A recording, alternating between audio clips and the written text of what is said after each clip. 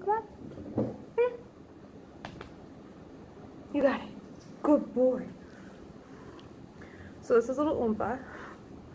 Oompa Loompa. He is my companion for the next couple weeks. Yes, you are. I like to give him lots of space. So yes, my trip to Liberia sucked. So I know United gets a lot of shit after they like dragged that person off the plane, like kicking and screaming and bloody. You know, that seems fair to be wary of them after that. But normally I fly United with no problem. Hi.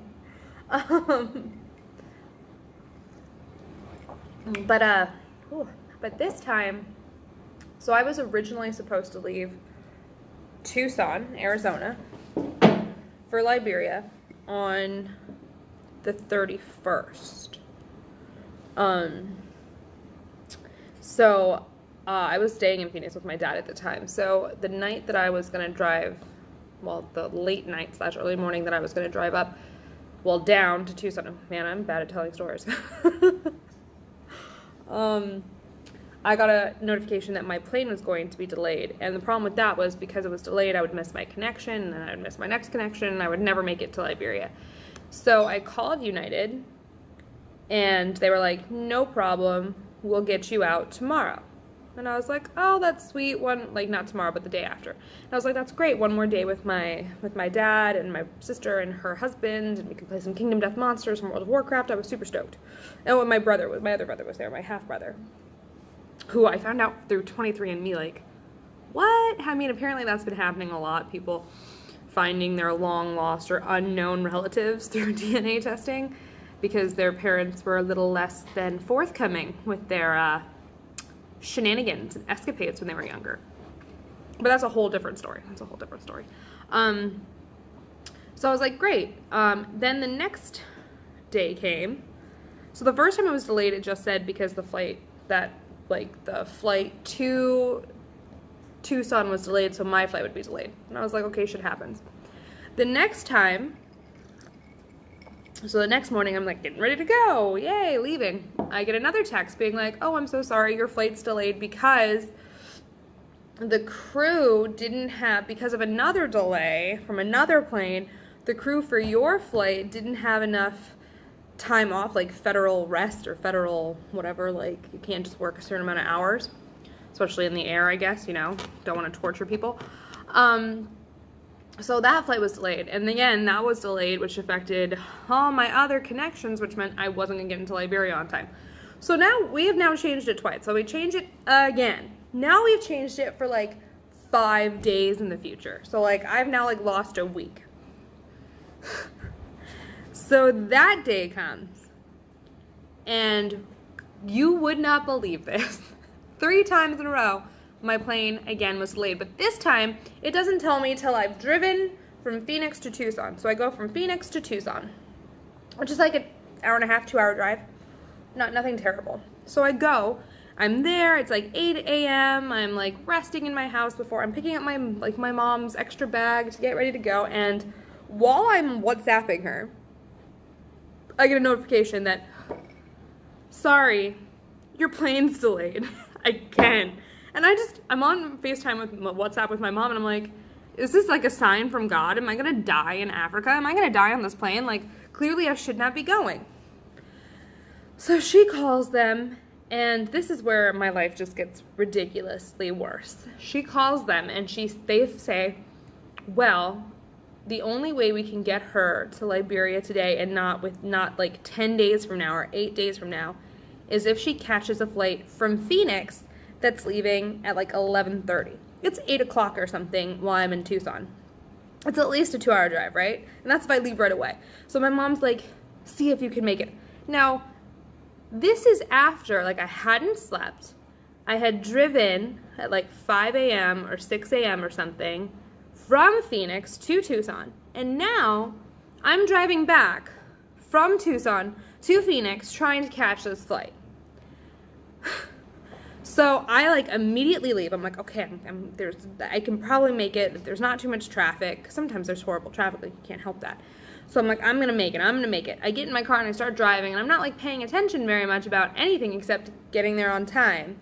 And I'm sure you can tell where this story is going. Well, maybe you can't. So I'm driving. I'm like maybe like 40, 50 miles from Phoenix, and my low gas light comes on. And I don't know if you've ever driven from Tucson to Phoenix or Phoenix to Tucson. There is like a stretch where there's nothing. Like you're in the desert. There's shit. There's just sand and cacti and cars. Just it. That's it. Maybe a few mountains over here. You know, so I'm sitting there being like, okay. And unlike other cars, when my car does this, there's a little like button you can press that says like how many miles left do I have of gas. And it was like, you have 10 miles left, like 50 miles from Phoenix. I don't see an exit in sight. I'm talking about like wasteland. You can see. I don't see shit but sand. But now there is a curve coming up. But at this point, I'm freaking out. I'm exhausted. I haven't slept. I've driven back and forth and back and forth and back and forth, day and day and day. I'm exhausted, and also, because like, my day couldn't get worse. My phone is also at like 9%. And I don't know about you guys, but my Android, if I don't use like an actual Android Samsung charger, it does like slow charging, and if it's already too low of a battery, if you use it at all, it doesn't matter if it's plugged in. It's really annoying. So I was using a charger in my car charging port, my USB port, but it wasn't really charging. It was like keeping it, but if I was going to use it, my battery would die. So I'm sitting here thinking, well, fuck. If I run out of gas on the side of the road, it's not like I can call AAA. It's not like I can call like my USAA like roadside assistance, because my phone will be dead. So I call my dad, because he's living in Phoenix, right? I call my dad, and I'm at this point, I'm gonna be honest, I'm in hysterics. I'm hysterical. I'm really upset. And I'm on the phone with him being like, what is happening? I can't take this. I'm driving back and forth. I have to make this flight. I have to be there like by 10:30 or something to check my bags, and now I'm almost out of gas. I'm gonna be stranded on the side of the road. Oh my God, I'm panicking. And my dad's like, okay, I'm gonna get in my car, I'm gonna buy like one of those things to put gas in, and I'm gonna bring it to you. He's like, but where are you? And I'm like, I don't know any of the exits, I can't see anything. And then, like a fucking oasis in the desert, I make this turn, and there's gas. But in my mind, I'm like, am I even gonna make it to this gas station? I have like 3 miles left on my little gas thing. So I'm on the phone with my dad, I'm like, okay, I'm getting there.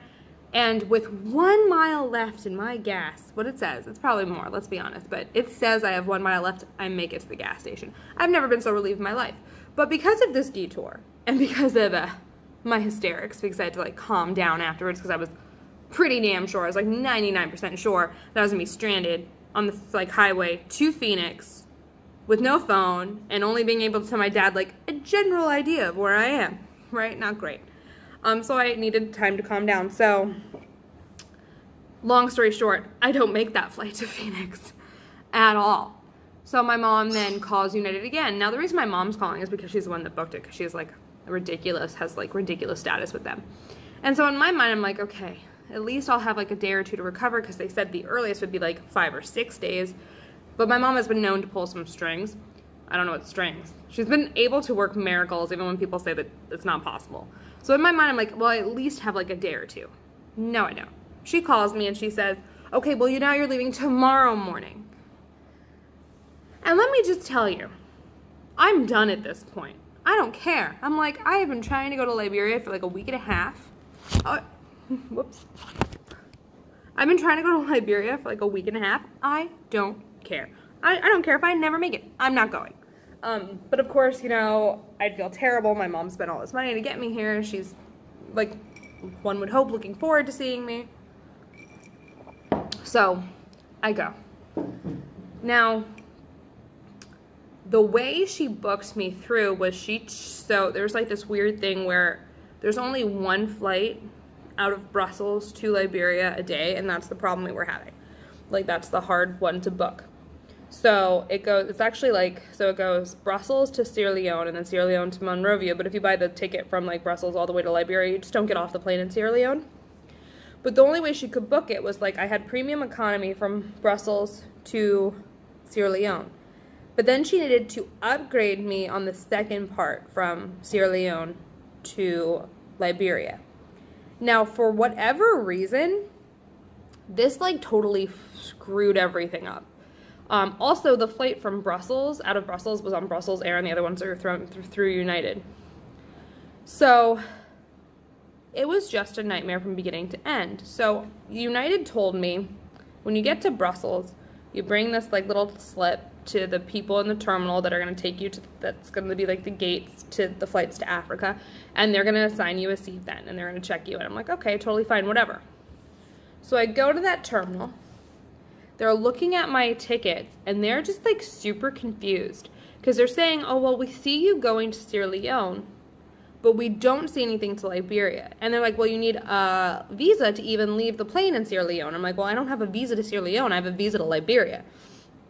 So the people at this like terminal gate spend like 30 minutes calling people, and eventually they say, well, it should be fine. It's all on the computer, but we can't print your seat or your boarding pass for the flights to Sierra Leone to Monrovia. But here, I'm going to hand write it and hand it to you. And I'm like, what the fuck? There's no like stamp. There's nothing that makes it official. Like, any fucking Yahoo could take this, like, boarding pass and write shit on it and be like, I'm getting on the plane. And no, you're not.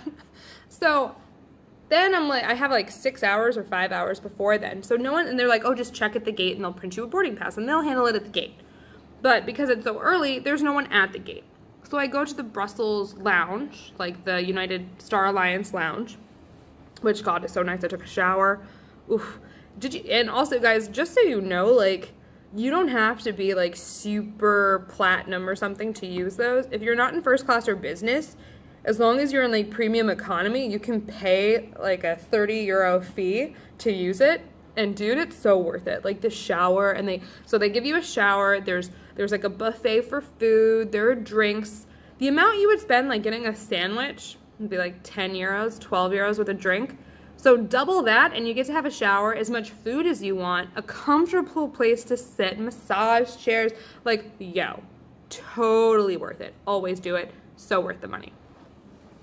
But regardless, so I get there, and again, I call my dad, and I'm like, I don't know what's going on. They're saying, hopefully this boarding pass works, but again, anyone fucking could have written it. No one's at the gate.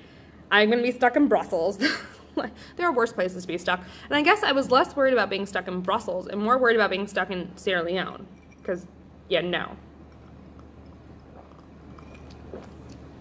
So then I go, my dad being the wise human he is, he's like, well, it's the Brussels Air suite, right? Suite, you know, lounge, whatever. He's like, go talk to them, and they handle this shit because, like, all the hoity-toity people are in there. So I go talk to the woman at the front. She's like, oh, yeah, just hand it to me. I'll have it all out, and I'll bring it to you. I'm like, oh, great. Lovely. Everything's sorted. Wonderful. 45 minutes goes by. I'm supposed to board in, like, 20 minutes. Still nothing. So I go back up to her, and I'm like, hey, I kind of need those boarding passes. And she goes, well, I have the one from leaving from here to Sierra Leone. Here's the other one. I couldn't print it, but it's all fine. You're ready to go. Just, you know, talk to them at the gate if you need to. If you need to. Of course I'm going to need to. Like, I can't use this funky piece of... There's nothing on it. Like, what? So I'm like, okay, it should be... There's enough time now to go talk to people at the gate. Now, before I even talk to people at the gate, I get a notification on my phone saying, oh, your bags have been rerouted. Like, it's like, things can't get worse. Things can't get worse. Like, what? So my bags were rerouted, and on the, like, information it says, talk to the people, talk to your airline carrier in Brussels. And my airline carrier is Brussels Air. So I go to the gate, and I come up with my ridiculous boarding pass to the guy, and I'm like, here's what's happened, and I regale all of this. Now, what this man says to me was so infuriating, but also because I was so tired, like, it almost brought me to tears just of frustration. And again, I don't, like, not again, but, you know, I don't think this was his fault or him trying to be rude. I think there is a little bit of a language barrier, and I also was probably not super pleasant at this point, to be honest. So he says to me, well, is there a reason, or why didn't you go to United and sort this, like at the United desk in the other terminal? And I was like, because I'm not flying through United, I'm flying through you guys, and United gave me this thing saying to talk to you guys. So that's the complete opposite of what it told me to do. So, you know, I don't mean to be rude, but I really don't see how this is my fault. Because it felt like I was being told, well, you handled this poorly. You didn't do this the correct way. It was really, really annoying. It's really annoying. So then he's on the phone for God knows how long. And he's saying he'll do what he can, but right now it doesn't look like I can go to Liberia. They're not going to let me board. I don't have a visa to Sierra Leone. And I'm sitting there being like, what the fuck? What the fuck is happening? So this man is on the phone for God knows how long. Okay, probably like 20 minutes because like we didn't start boarding yet. So 20 minutes or so. And eventually he's like, okay, you can get on the plane. We figured it out. Here's your seat when you move to business class. Because apparently that was the whole problem. The whole problem was that my seats were changing when I left Sierra Leone to go to Monrovia, and also that that part was purchased on, like, I guess points. So it was like a whole different system, and since it was using United points, Brussels Air didn't have that information. It was a whole fucking nightmare. But he's like, I don't know anything about your bags. Because I'm like, what about my bags? He's like, but you should be fine. Does the story end there? It almost does. It almost does. But then when I go to board this plane, thank God that man was there, the man I spoke to. Because I go to board the plane, and this woman takes my boarding pass and scans it. And it beeps red, and it says, unable to board, passenger unable to board. And I'm like, what the fuck? And she goes, you can't go on the plane. Like, you're not able to board. Let me look up why. And I'm like, I can tell you exactly why. Because this is what I've been dealing with for the last 5 hours, or a ridiculous amount of time. This is why I can't board. And she's like, well, there's nothing I can do about it. But then, luckily, the saintly man who helped me before, who was a little, but you know, now at this point he's saintly because he fixed the problem. He stands there and he's like, we've sorted it out. Just let her on the flight. And I'm pretty sure you're not allowed to do that because the machine saying, don't let her board. But he's like, I've called everyone. Just let her on the flight. So finally, I get on the flight. Yeah, and that's pretty much the end of the story. My bags did indeed make it. But it was a trial. And no offense, but if I were United and someone had to delay their travels a week and a half, they had to be rebooked 4 times because 3 times, for whatever reason, we were delayed, we messed this up, mechanical this, weather that, you would think that they'd be apologetic in some way, or at least say, oh, you don't have to use miles to increase her seat or get her a better seat. We'll just give it to you out of the inconvenience. But no, because United doesn't give a shit. Like, no offense to United. So if United watches this ever, I don't know why you would. What the fuck, man? I'm definitely, the only reason I would even fly United at this point is my mom has such great status that I get, like, upgrades. Like, I was upgraded a lot here. But it was like, maybe I'd get upgraded. It was... Because people are going to be like, well, you were upgraded and that was them being nice. No, in my original tickets, I had been approved for upgrades, so I missed some of the upgrades after they were changing of flights. Regardless, it was all just a clusterfuck. In United, you kind of suck. I fly back on United, so God knows if I'm going to be able to leave this country ever because of your fucking delays. I mean, getting stuck in Brussels would not be the end of the world. Brussels is beautiful. But it's just, travel is hard enough without all of these mistakes and all of these problems that require me to spend my limited layovers dealing with stress and with people kind of accusing me of being incompetent. It's annoying. Don't like it. So that was the United story.